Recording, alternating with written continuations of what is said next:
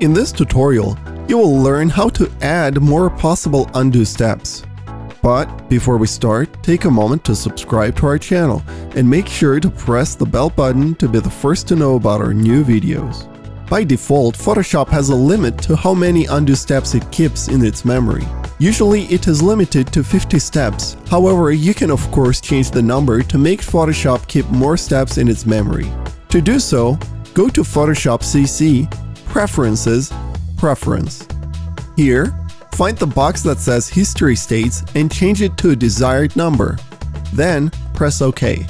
The change takes effect immediately. There is no need to restart the program.